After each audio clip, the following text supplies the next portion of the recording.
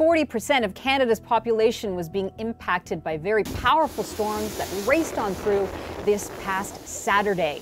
They were destructive and they were also deadly. Now, they made its way into the Ontario region through the morning hours of Saturday, tracked into the Greater Toronto region midday, moved through Ottawa and Quebec as well. While severe thunderstorm watches and warnings were issued, this is actually being classified as a DERECho. It's a very rare weather event, and it's essentially a long-lived windstorm, but you do need a damaged swath of at least 650 kilometers in length. Now, why was this a bit different? We had that humidity that helps fuel the storms, and while often they can peter out, the jet stream continued to intensify these and move it along across multiple provinces. And the winds, they were hurricane force winds. Kitchener got up to 131 kilometers an hour, Pearson 121. Now, this DERECho, by the numbers, laying it out here, power outages at the peak over 1 million. The DERECho moved at 90 kilometers an hour, lasted 8+ hours, and had a long damage path.